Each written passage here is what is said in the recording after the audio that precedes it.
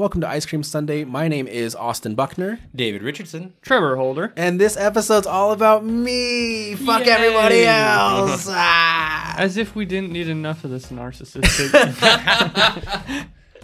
No, so this is episode 2 of 3 when it comes to catching everybody up on the last 6 years of our life. And episode 3 of the current podcast. Yeah, let's go. 3. I was born on 3/3. It all makes sense. It's all coming together. But we talk a little bit about my fucking slowly improving mental health. We talk about my children. Talk about my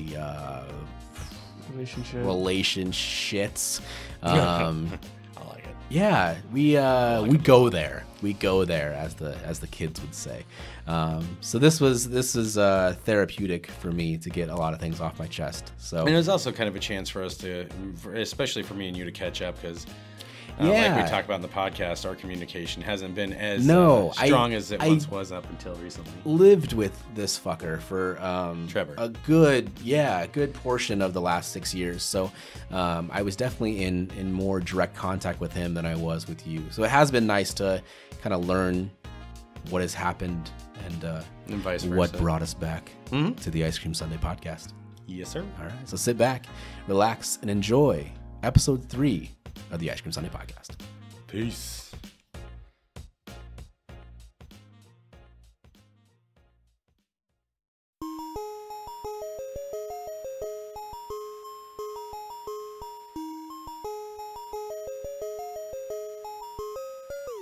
Mossy made it.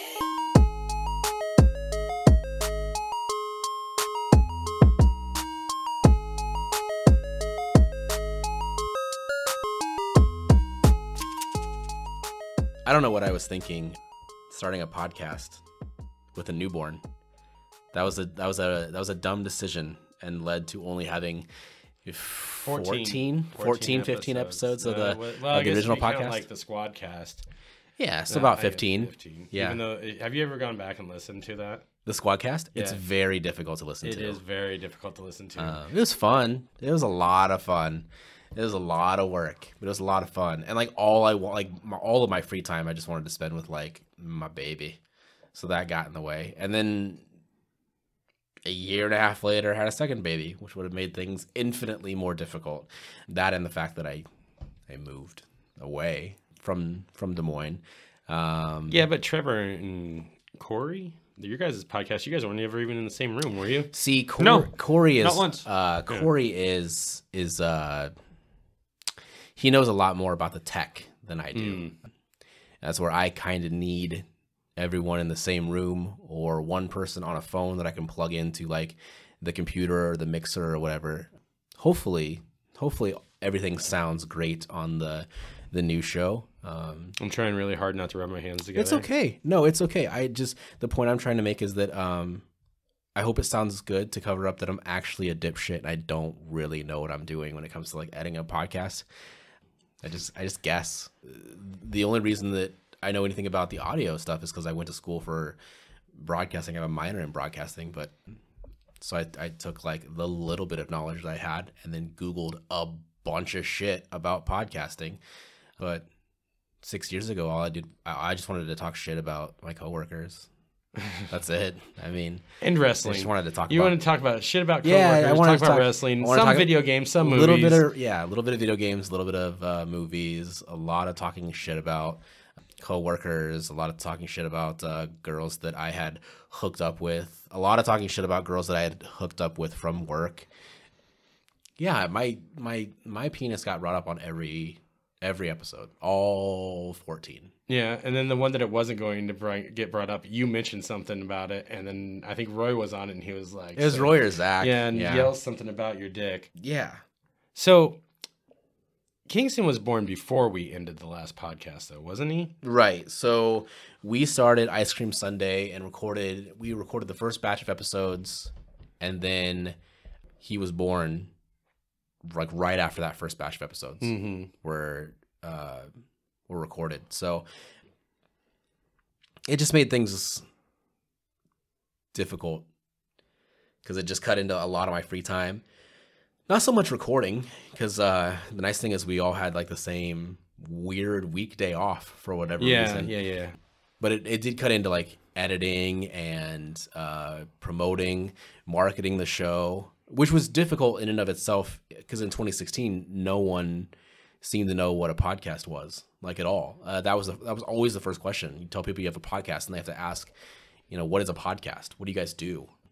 I feel like, though, that some of our regular listeners, like Andy, or one of my friends that worked at Papa John's, and he was working at Jimmy John's at the time. I mean, he would go and put business cards up for us, and we didn't even ask him to. Yeah, that was the really cool thing, is that we didn't have a lot of listeners, and I think that what my vision for the podcast now, 6 years later, is to try to kind of appeal to everyone, have a little bit of like we've got a lot of really cool people that we're bringing on. And then I think people will listen just for our stories as well, but it's cool to have people on that are from the cosplay world, someone that does a little bit of blacksmith, someone that everyone can relate to with online dating and entrepreneurism and a lot of different topics. Yeah, pro wrestling, traveling.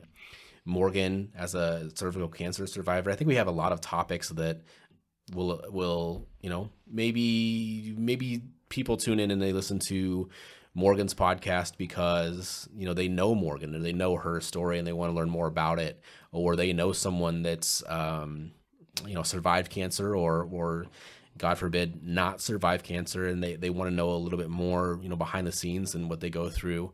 They might listen to Zach's podcast because they want to live vicariously through him, kind of like we do, because we don't get to I personally don't get to travel that much, so it's cool to know someone that does that. So and he does it on a more extreme level than we do.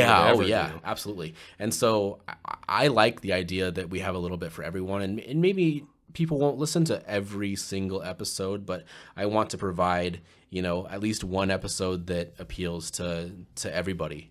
So that's kind of the goal that I have with this podcast, and it's easier to do now because I think 6 years later, one particular podcast has 250 million listeners a week. People know what podcasts are now, where 6 years ago they were like, you're doing what? What is that? You upload is that like the radio? Yeah. You do I don't like talk radio. Yeah, exactly. That was the best way I pitched it to people too. Was like podcasts are essentially just internet radio. That's what it is. Yeah. And with it being a more widespread thing than it was back then, I think it'll also bring forth just more random people. I hope so. That are just because when a lot of the podcasts that I used to listen to have moved on to different networks and taken down their episodes that were on like Stitcher. So when I get like a wild hair up my ass, like I was wanting to listen to stuff about cryptids. I never did actually find anything worth a damn, but I did go searching through and this talks about that, so let's check this one out. And this one talks about that, let's check this one out. So maybe somebody's just looking for something like, let's say, What Say You, or Ear Biscuits, or something like that, where it is just more of a random mishmash of everything. They'll see ours and be like, oh, well, they do that, and they do a more structured thing where they interview people. So, your sons are born a year between each other? Year and a half. Yep. Huh. So Kingston's born March of 2016. What's funny is that both my biological children and then the one that I consider my my third son would all be born on the 29th if it didn't take a day and a half for Kingston to be born. So we went in on the 29th for dilation. Yeah. And then I almost said incubation, but no. That was what he was doing for the 9 months before that. So he would have been born on the 29th of March, and then Kenta was born on the 29th of October, and then Carrick, who I'm sure we'll get to later, was born on the 29th of July. But Kingston screwed all that up with taken 36 hours to be born. So I remember shortly after Kingston being born, I ran into you at Jordan Creek Mall because you guys were going to see Santa. Oh yeah. And I got the most perfect picture somewhere where he looks drunk. He looks drunk as shit. Yeah, it's incredible. We're both in our Christmas sweaters. Yeah. That was a good day. Yeah, and then Kenta was born October 29th of 2017, so about a year and 7 months later. And that one was, we sort of skated through Kingston's birth. I mean, it was super easy, other than like she was in labor forever. But then once they switched over and decided that she's not going to be able to deliver this baby naturally, and we did a C-section, she was healthy. My ex-wife was healthy. Kingston was healthy. And we came home 2 days after he was delivered on WrestleMania. Just fitting. It was easy. And then when Kenta was born, it was a scheduled C-section, and then her water broke 2 weeks before the scheduled C-section. Rushed to the hospital. He was born.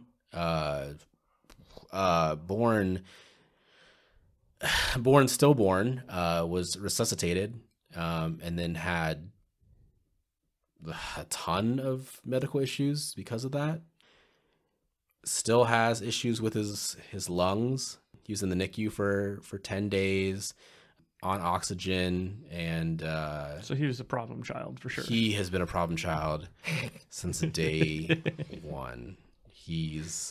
That kid's a little nightmare. I love him, but yeah, he's a little nightmare. But yeah, I spent time in the NICU. It was very fortunate because anytime that your child has to spend any time in the neonatal intensive care unit, it's scary. But we were there for a week and a half, and there were parents that had been there for months. Mm-hmm. And there are some incredible successes when you meet a parent whose child has been in there for months, and then they get to go home, and it's the best thing to see. And then on the other end of things, you see parents that have been in there for a couple weeks, and then, unfortunately they don't get to bring their child home. So that was, that sucked. That was tough. Sure. And now he's, now he's an asshole. So, he had to learn after somebody. Yeah, we loved him, and he's the only one of the 3 children that Kaylee has that we planned for, and he's the one that we said we wanted, and now he's an asshole. So what you're telling me is don't plan to have kids. No, just fucking wing it, because when you plan it, then I think I feel like somehow when they are in the oven, so to speak, I think they can hear you like a fucking walkie-talkie or an Amazon Alexa. They're listening all the time, and then they have this little I feel like they have like a little cockiness about them when they're born. They're like, yeah, you wanted me. I'm the one you planned for, and I'm gonna make you regret it.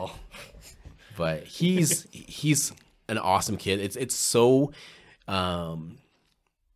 it's so weird, and it's hard to explain, because like Kingston is half me, half Kaylee, and Kenta is half me, half Kaylee, and they could not be any more different. And it's just fun watching like 2 kids that grow up in the same house. They spend every waking minute of each other, biologically very similar, and they are just 2 completely different children. And I don't understand any of that, because I'm not smart enough to understand how like so little personalities, how a personality develops. But Kingston is very quiet, laid back. He loves to like dance, and he loves to have fun, but he kind of takes his time to talk and really kind of think things out. And then there's Kenta, who's just he's just a bulldozer in everything he does. The way he talks, the way he acts. He does not like to sit down for very long. Kingston will sit in the same spot all day if you let him. Just 2 completely different kids. And then I'm definitely skipping ahead years, but Kaylee got pregnant by another half Laotian, half white boy. I think that might have been by design. And had a 3rd child. And that biological father of Carrick, her third child, wasn't around. And so I've sort of taken on the responsibility of raising a third child with my ex-wife, who got pregnant, didn't have that child until long after we had split, and we hated each other, and then she has a kid, and all of a sudden that's my third son in a way, and it somehow her having another child kind of brought us closer together. So I know that's like super weird to be the father of a child that's not yours, but still try to retain a relationship with like the mother. That's kind of something I personally know a bit about. But like you talk about separating from Kaylee, and I know I was kind of around for that, and that kind of came to a head when you guys broke up, and there was some issues along with that. You want to go on about that? There were issues from the day we met. Sure. So, well, I remember a lot on the last podcast that we did back, the original version of Ice Cream Sunday. You actually talk in an episode about getting ready to leave her. Yeah. And then that never happened. Yeah. Well, I mean, I guess it eventually happened. It's not happened not the way that I anticipated it, but near that episode. It happened. So end of 2014, I was living in Nebraska, and my first fiance, my first of three, because I'm fucking bad at engagement. Yeah, but you don't want people to think you're like you can't commit, so you got to try to. And it was girls I had dated for like years and years too, so it wasn't like I was just jumping into engagement. Neither here nor there. Sure. So lived in Nebraska. My fiance at the time lost her job. We were working at the same place, so she gets fired, which makes my job very awkward, and I just decided to quit. I moved to Des Moines looking for employment and was still going to date her, and we were just going to do like a long distance thing until either she could find a job here in Des Moines or I would eventually move back if I found a job in like the Lincoln, Nebraska area where her family's from. That was the original plan before I left. Then I moved to Des Moines and we broke up literally a week later. I spent the first 6 months sort of in and out of relationships, screwing up a relationship with a girl that would have been really great for me. Let's call her S. I like how we're actually trying not to tell people's names this time around. I will tell names. I just won't. I won't say hers. I have too much respect for this one particular person to say her name. The other ones can go fuck themselves, and I'll talk shit. That's the one person that like I wish that we could maintain a friendship because she's super cool and would have been much like Zach talks about on an episode that you guys will hear in a few weeks. Like he talks about screwing things up with Angela. I would never want to date this particular person again, but like I do feel bad that like it ended the way it did. I feel bad that I met her before I was in therapy and started medication, and I got you. If I'm being completely honest, made her life living hell for like 6 months. So on and off with that relationship, we break up. She moves out of the apartment, and because I am living alone in a really nice new apartment, it's pretty easy to convince girls to just like come hang out and hook up, because I'm like, look, I have this like 2-bedroom apartment, this fuck den, and let's just all hang out. And one of them was Kaylee. We hooked up a few times. I think because I was not great at communicating back then, I think she thought that it was more than it was. I had completely cut off communication, and she had continued to message me and try to foster something bigger than what I wanted. And then we just stopped talking. And there was probably a month or two where we just did not talk at all. I came home from my first wrestling match because I was still wrestling at that point. Had been training all the way through like that relationship and all of the one night stands that I'd had, and then finally got my first match, came home, and found out that she was pregnant over the phone. So I went from like the highest of highs to, at that point, the lowest of lows, because I think everyone that knows me knew that I did not want to be a father at all. Well, you didn't have the best father figure. No, not at all. And so I did not want the responsibility. I wanted to be Peter Pan. Like, I never wanted to grow up. I didn't want that responsibility. I didn't want to mature. I didn't think there was anything wrong with me. So when I found out she was pregnant, it was like completely just like, I don't know how to explain it. It didn't change me like it probably should have, but I just got very like depressed, a little angry, and like an asshole. Kind of blamed her for everything. Because she was like, oh yeah, I'm on birth control and I can't get pregnant, and I was like, perfect, yeah, sounds great. And then she can't get pregnant, surprise. So because of the really, really bad upbringing that I had and not knowing my father, I wanted to be the exact opposite, and her and I were not good for each other from day one. I think we both knew that, but we both wanted to do the right thing because we both had really shitty upbringings with parents that weren't really around, and we were going to kind of break that generational trauma or that cycle of having shitty parents. And you just don't want your kid growing up in a broken home. Correct. Yeah. I didn't want my kid to be the one that doesn't know his father and then meets him at 17 and regrets ever meeting him, like I did with my father. And Kaylee's biological father was never around, and we wanted to be better than what we were given. We wanted to provide more than what we were provided. So yeah, so we raised Kingston, we moved, we buy a house, we decide we want another kid, we get married because that's the right thing to do when you have two kids, and then we get separated pretty quickly after that. So we get married in May of 2017, and we're separated by January of 2018. So not even a whole year. Not even a whole year, no. And I think looking back, both of us kind of knew that it wasn't going to last. Both of us, I think, agree that it was probably a poor decision to have a second child. I don't regret it at all. My kids are awesome. I don't really regret being married either. I think the separation really matured me. So yeah, if nothing, that's a big learning experience. Yeah, yeah. Like, if there was nothing good that came out of being married, but a lot of life lessons learned from the separation, the divorce.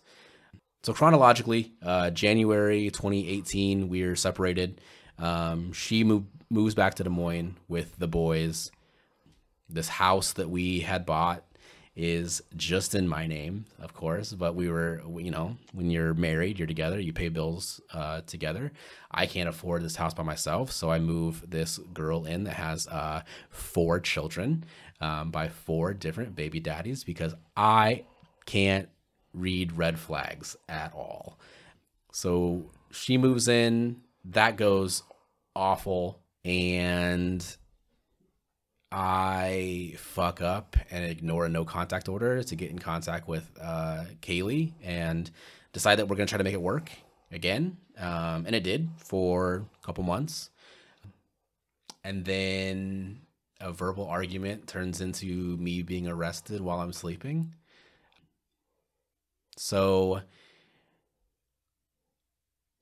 I was working with you. I was working at Come and Go at the time, came home from work late. It was one of my well, not store never closes, but it's like an afternoon, like 2 to 10 shift. Yeah. So I get home late. Kids are already in bed.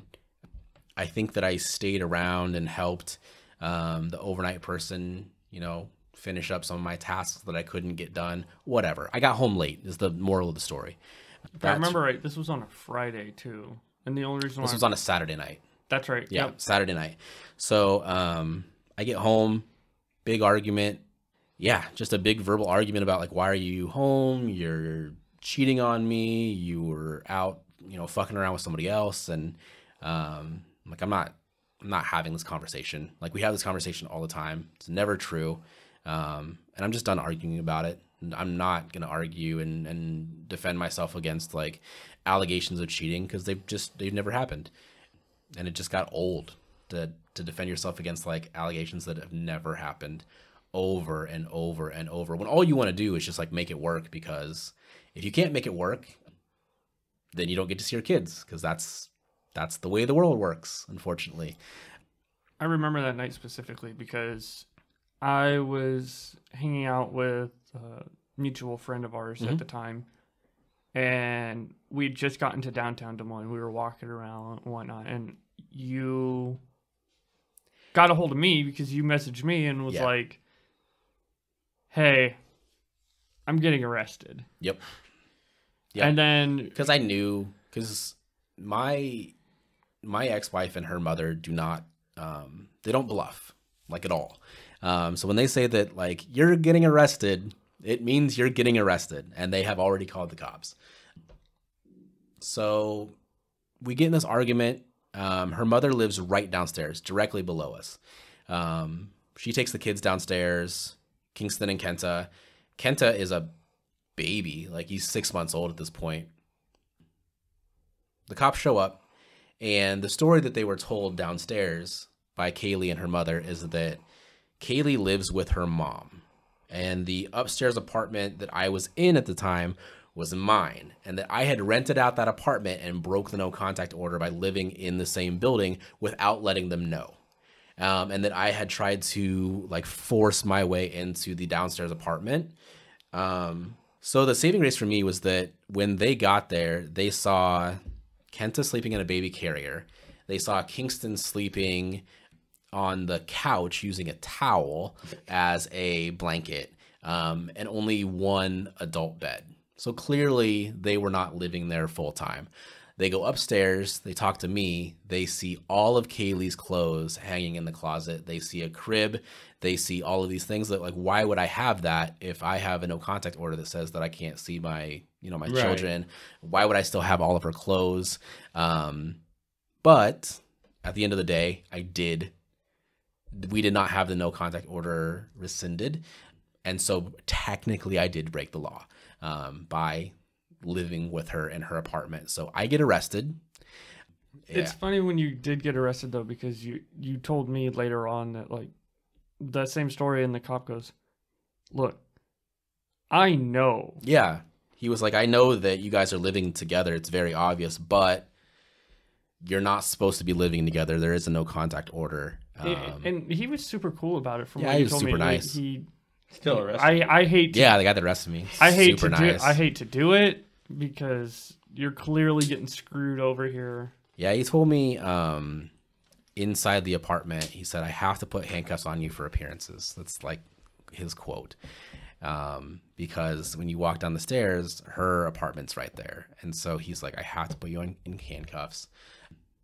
And then once we got to the car, I was out of handcuffs. But then again, was put in handcuffs because everyone that gets put in the paddy wagon is put in handcuffs. Yeah, so I was in cuffs for hours. Yeah, and then I never heard from you for like 2 days. Yeah, so I don't know if you've ever been arrested, but they take your phone and all of your clothes, and they put them in like a little, like a vacuum baggie kind of thing. Baggie. Yeah, clear baggie. You get to wear clothes that do not fit you. And then it was a Saturday night, so the busiest night of the week. And we're all in one, I call it a holding tank. I don't know what they actually call it, but it's all just one big room. And we all have like no pillow, a blanket. A blanket with like holes in it. And there's no room for anyone. This was at like 2 in the morning, 3 in the morning when I got arrested, and I didn't get to the actual jail and processed until like 6 in the morning. And then my grandmother, bless her heart, bails me out of jail.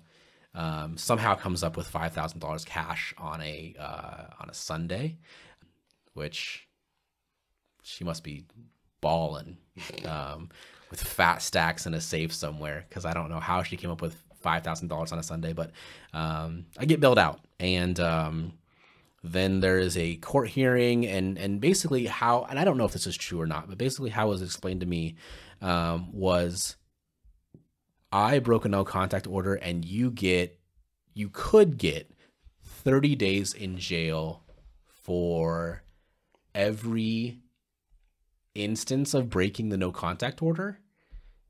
So I was living with her for 2 months, which was 60 days.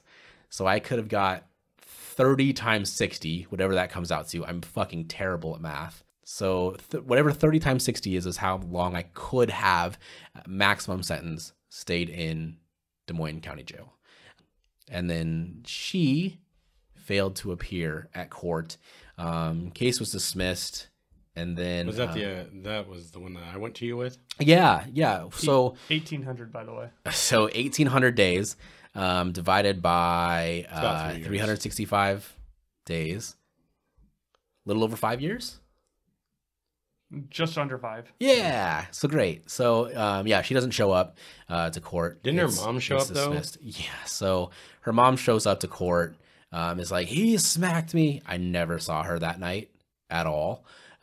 But yeah, so Kaylee does not come. Her mom comes. Her mom makes a fool out of herself. Judge basically called her an idiot, didn't he? Yeah, it was like, you're not part of this at all. Like, you didn't file, anything. This is between him and her, and you have nothing to do with this. I don't know why you're here. Like, but yeah, so I get arrested, and then I have the court hearing. That morning, I have the court hearing. That night, I meet up with Tessa for the first time. So like the same day that I could have spent the next 5 years in jail, I start a new relationship. And Tessa was the short girl? Yeah. So funny story about that. Go on. I saw her the other day. I'm sure you did. I was at Walmart in West Des Moines. Mm-hmm. She's gained about 50 pounds. Yep. And she recognized me. So she was like the smallest she was when I dated her. She's always been like a bigger girl, and her weight's always fluctuated. That's always been like a big thing with her. But yeah, she recognized me, but didn't know how she recognized me. You could see it all over her face. Yeah. So she keeps like glancing back at me, but like this. Trying to figure it all out. Yeah. Yeah. And I'm just sitting there laughing. So we date for a few months.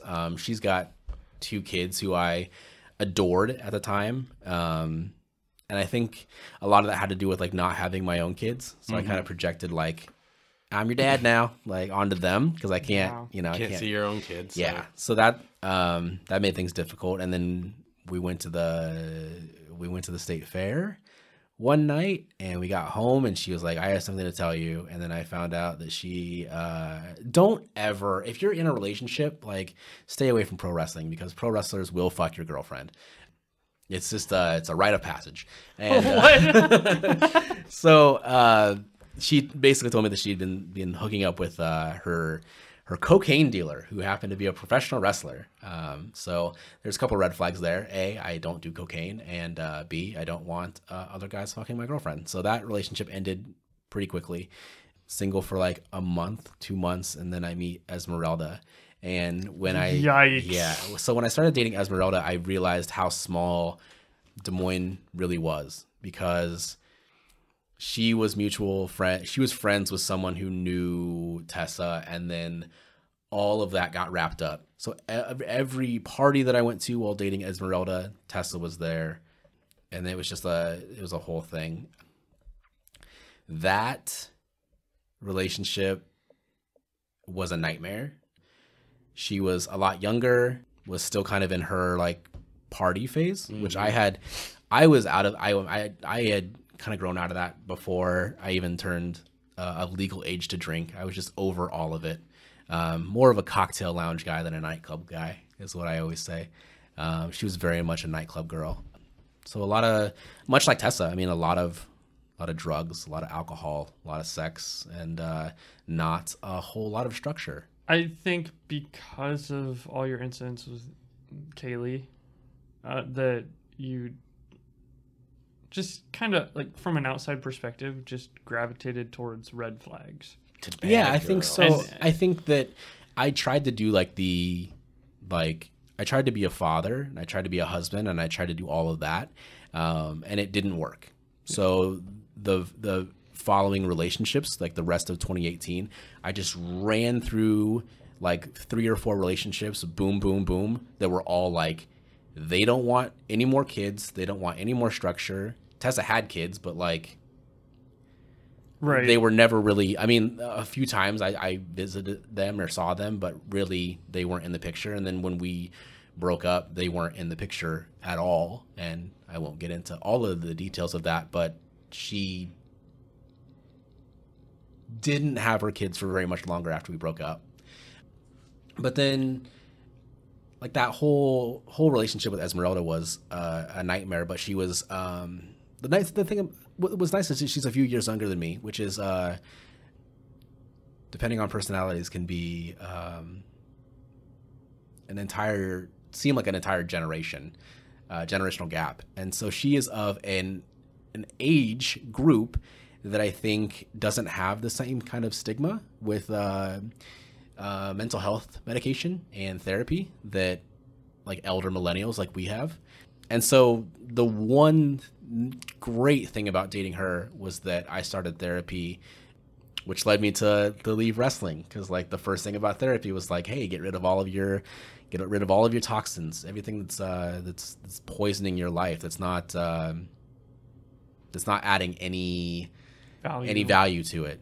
And I was like, great. And I quit wrestling like that's got to be hard though. I mean, for someone like you who's so like, I don't know, ingrained with wrestling, like that had to have been a blow. Because not as much as you'd think, because I have never loved wrestling more as a fan than when I quit wrestling as a performer.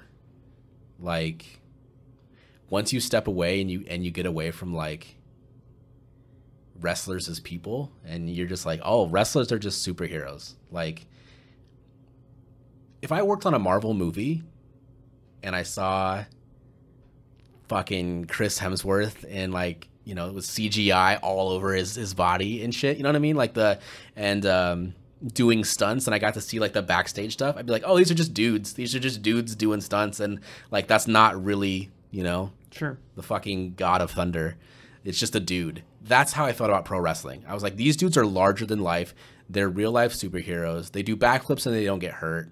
And then you see the backstage side of stuff, and they're like, oh, it's just frat dudes, like athletic frat dudes that do backflips off the top rope sometimes. And once I got away from that world, then I could kind of put myself back into, oh, these are superheroes. Like, these are larger than life guys. So the more I got away from that world, the more that I loved pro wrestling as a fan.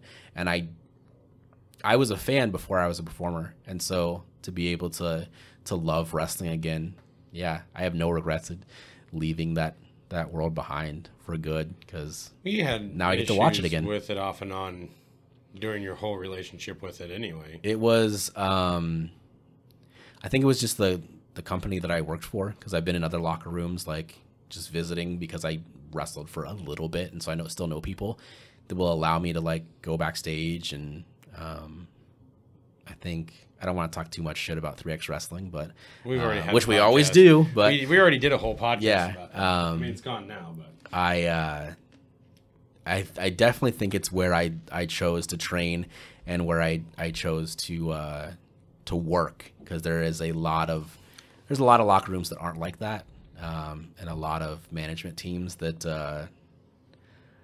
are better organized. Let's just put it that way. So yeah, it really wasn't a big thing, leaving wrestling behind. I don't really regret it. I miss training more than I miss performing. I miss like learning new moves and stuff like that, but I don't miss getting there the night before and setting up a wrestling ring and then being exhausted and then working, you know, your 8-hour day job, and then getting off and wrestling and putting your body through hell for, you know, a hot dog and maybe $3 if you're lucky, you know. But you did end up with the photo of Bernie Sanders with you. But I did end up with the photo of Bernie Sanders. That was and that came a meme for a bit. That was like international. Yeah, I was the top post on Reddit for like a day and a half. So that's the most famous I've ever been. But yeah, so I quit wrestling, started therapy. Esmeralda and I broke up, and I did the same thing that I always do when I'm single, and I can't afford to live by myself, and that's to run back to Kaylee. So we got together again as friends, as roommates. We were not romantically involved at all, but it was like, you should start seeing your kids again, and the best way to do that is to live with them. And so yeah, her and I lived together. Everything was fine, like it always is for the first few months, and then things went horribly. I have a fun little mental breakdown, which causes me to attempt suicide, which causes me to start medication on top of therapy, which if you're ever in a fucking terrible spot, I would recommend both because they definitely go hand in hand. I always say it's like exercise and diet. Like you can't really get the results that you're looking for without both. And you can't really get the results that you're probably wanting or hoping for without therapy and medication. That's my 2 cents on everything. But sure. So I start medication on a Friday, try to kill myself on a Friday, start medication, get to go home on a Monday. Get to go home on a Sunday, and right away get in a huge argument with Kaylee about a number of different things, and she decides that she wants me out of her apartment. So, and you're not on the lease. I am not. So Super Bowl Sunday 2019, I call up a friend of mine and I say, hey, I know that you live in a studio apartment, but you have a futon. Do you care if I come sleep on your futon? And that is how an already incredible friendship turned into a friendship that fucking saved my life because I moved in with Trevor. And then the whole thing about that was not that it matters a whole lot, but I already knew you were in a bad spot. And I had been for a while. Right. But rather than to the point where you asked if you could stay, this was probably around the time that you got arrested. I'm like, man, if you need a place to stay, and like, it's not much, I'm not expecting a lot. Like, please, like, you can stay at my place. So the thing about my support system, and the close friends that I have, like, you showed up to court, like you offered me a place to stay. I am, how do I say this without talking shit about myself, which I'm really good at? I have an ego that doesn't allow me to accept things from other people very well. It's pride. Yeah. So, when you're I was in my late 20s at the time, 29, almost 30. The last thing I wanted to do was accept a handout and fucking move in with a roommate when I'm almost 30 years old and should have my shit together and I should fucking own a house and I should have a wife and I should have kids. And that's what I tried to do and it didn't work. And so the last thing I wanted to do was, move in with someone else or accept generosity from other people. Gladly, I did. And I'm sure we'll talk about this more. Yeah, I'm sure we'll talk about this more next week because I'm sure Heather will say the same thing. And I don't want to tell her story or your story too much. But you have a way of, without kissing your ass too much, you have a way of pulling people out of really shitty situations and then making them see more of the good about themselves than they would on their own. And so I say this all the time, like, had I not moved in with you, like, I don't know what I would have done, because that led to all the good things. Because then I had been living with Kaylee, even though there was the arrangement, the agreement that like we're not romantically involved. You can date who you want to date. I can date who I want to date. Had I started dating someone, it would have caused massive problems. And that's part of the reason that she wanted to kick me out anyway, because I had secretly been talking to Amy at the time. And Amy called me one afternoon freaking out. She got in a car accident on the way back. Pretty serious car accident on the way back from Des Moines to Pella. I was one of the first people that she called. I took that phone call right in front of Kaylee, and it caused a world of issues. Thank God it did, because I wouldn't be where I'm at today. But took that phone call in front of Kaylee, caused a bunch of issues. Like a month later, got kicked out, started living with you. And the nice thing is you don't have any like weird homoerotic energy toward me where you're gonna get jealous if I start talking to girls. So I could he did. Well, that he knew of. I didn't know about it. So that was the nice thing, is that being able to live with you, I was able to like actually focus on that relationship and not try to hide it. So yeah, March of I had been living there for quite a while, and that was like my first place on my own. And, you know, after some time spent, after stuff that we'll probably get into on my episode, it was nearing the end. And so when I offered the place up to you, I had kind of sort of pitched the idea that like, hey, when this lease is up, let's actually look for a decent apartment together. That's not one big room. Right. Yeah. And thankfully it worked out. It Yeah. got us where we are. That worked out great. Was able to focus on work and able to focus on making that sweet cheddar. That dosh. Yeah. And fostering this incredible relationship with this like really great woman that I think this is a tangent, but I feel like a lot of people will date you and they'll be like, you got to get your shit together.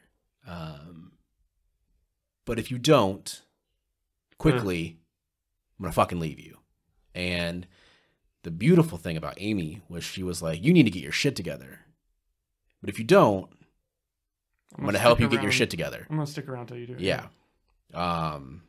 Which I take a lot of time to get my shit together. And I still probably don't have it, but I'm in a much better position than I was. I mean, if 3 we're years being ago. honest, like that whole time, absolutely out of your league for someone that.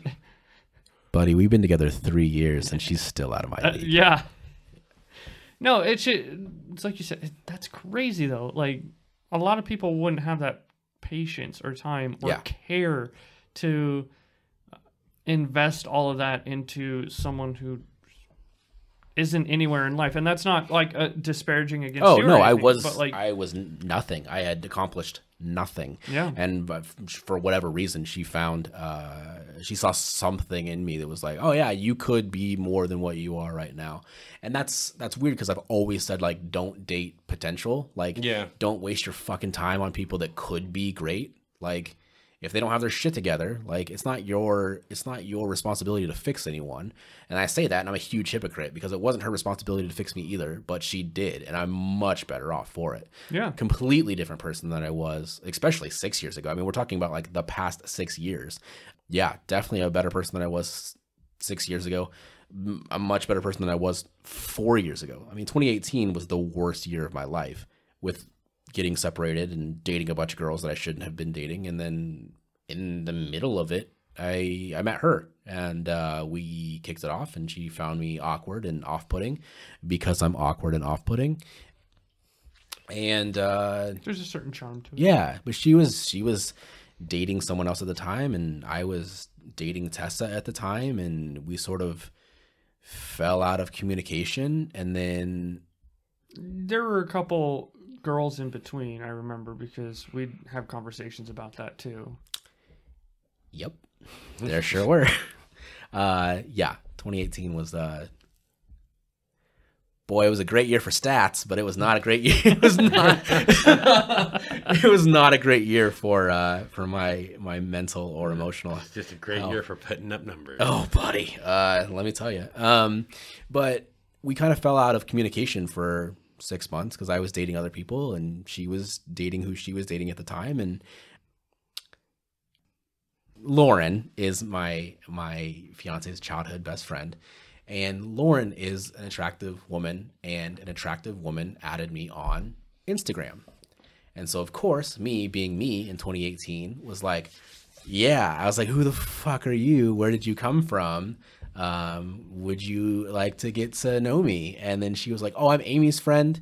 And I, of course, was like, oh, yeah, I haven't talked to her for a while. I don't think she likes me. And then Lauren was basically like, I think you'd be surprised. And then sent me these screenshots of the night we met 6 months earlier, where she was like, hey, I met this guy. He's really, really nice to me. Has basically tried to convince me that, like, I could do a lot better than the guy that I'm dating right now. I truly believe that. Like, she is an incredible person. And from everything that she told me and the mutual friend that we were hanging out with, who she had had some romantic feelings for prior, she could just do a lot better than the guys that she was dating and the guys that she was settling for. And fast forward 6 months, we start talking, start hanging out again, and everything that I said to her about like not settling got through to her, because she was like, great, if you truly believe that, then I'm not settling for you either, and you need to get your shit together. And I did, financially and mentally and emotionally, and here we are, 7 months from getting married. So yeah, it all worked out. But yeah, it all worked out for the best. A lot of bullshit ahead of time, a lot of bullshit in between, but everything worked out for the best. It's like the end of the Shawshank Redemption. You had to swim through a river of shit. I don't know if it was quite that bad. Like, yeah, I got arrested and I spent 15 hours in county jail, but I didn't have to swim through any shit. So I don't know if it was quite that bad. Metaphorical shit. I had to swim through a river of metaphorical shit. Yes. It's interesting how we haven't done this podcast in 6 years, but there are some similarities in things that we've gone through, and I'm sure we'll see that when we do your episode as well. It's just weird. Because, like, at least me and you, we still talked every once in a while, but definitely not as much as we had prior. No. And then me and Trevor have rarely ever talked on a regular basis. Yeah, I think the only times we interacted outside of that podcast and outside of the time that you guys were running that and I was doing my own thing was posts on Facebook about, like, the nerdiest shit. Yeah. And then, other than that... We would see each other sometimes, like if we were doing something with Austin or stuff like that. But and every once in a while, there would be talks about like, hey, we should have a podcast. And then it would be like, I'm busy. Yeah. And then I remember like how much... Or it would be like, yeah, we should do that. And then crickets. Yep. I would get really, really excited about it and then remember like how much work it was. Oh, wait, and then life. And then get really, really excited about it. And then I'm like, I can't, I'm depressed. But yeah, so I had to, I wanted to get a place where we could record, and moving into an actual home and not an apartment certainly helped. But yeah, and then like our schedules aligned, and I quit the job at the dealership, so I wasn't working every weekend anymore and actually had some time to record. And yeah, so everything just kind of worked out where we can start doing this again. And I'm glad we did. It is kind of funny how the life of the podcast is predicated on your availability. Because when we quit doing it the first time, me and Aaron were talking for like a month about trying to keep it going, and then nothing came out of it. Yeah.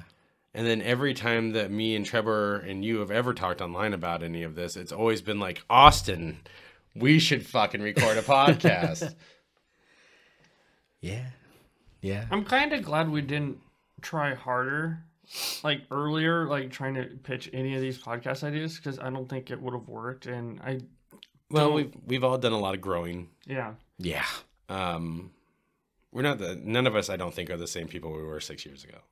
No. That's why I wanted to do these podcasts, especially for the people, like there was a very small group of people that listened to the old podcast that are still listening to the new podcast. What's up, Jeanette? Hi, miss you. Justin, what's up? Justin, Roy. Yeah, I all of can't our anybody. all of our faithfuls. But that's the whole reason I wanted to do these 3 episodes, episode 2, 3, and 4, because I wanted the people that listened to our episodes 6 years ago see how much it's changed, because I think it was just a lot of. I think that the older version of this podcast is more hyperactive. Oh, it was ADD central. It was me not being able to sit still. Yeah, I'm yelling all the fucking time for no fucking reason. The thing I did like, and I hope that I don't want it to be as chaotic as it was, but at the same time, it was so unpolished that some of my favorite moments of the podcast are things that were not supposed to happen. Like the one time that Aaron grabbed 4 individual Ren Fair coffee cups at the same time, like back to back to back, shit like that. I'm like, can't use that one. Yeah, can't use that one. Like Jeanette laughing in the background, just like some of the unpolished things were what made it, like what gave it its character, in my opinion. Obviously, we've done a lot of growing. Obviously, I think that the with Morgan, especially, and then Zach's episode that you guys will hear in a couple weeks, where he talks about not only his travels and all of the silly stuff, but he actually breaks down like the emotional side of things and wanting to one day settle down and not really knowing how to do that. Yeah, and loving the opportunity to travel and things like that, but also being self-aware of the fact that like if I keep this mindset of traveling, like I'm not going to be able to start a family. I'm not going to have my friends close. I can't go out and celebrate a birthday party, things like that. Like, I think those are the conversations that I enjoy now, because it's things that I've definitely thought about, definitely where my head's at. And so I think that overall, the show is probably more serious than it was 6 years ago. I don't think that everything will be that way, though. No. Because right now we have a plan. We have a plan of what we want to do. But after episode 5, we have interviews that we're going to do. But there's going to be episodes in between where we don't have a plan. Where we just bullshit, and then it's going to get silly. Anything else that you guys want to talk about? Any life lessons? Any moral of the story before we wrap this one up? No, I think we're pretty set on what we wanted to do. Glad you're doing better. Oh, thanks. Glad it all led to this. Yeah. Back to me getting married or the podcast? Everything. All right. Yeah. Why does it have to be one thing? It doesn't. There you go. Why not both? Little Mexican girl in the taco commercial. Wasn't she Asian?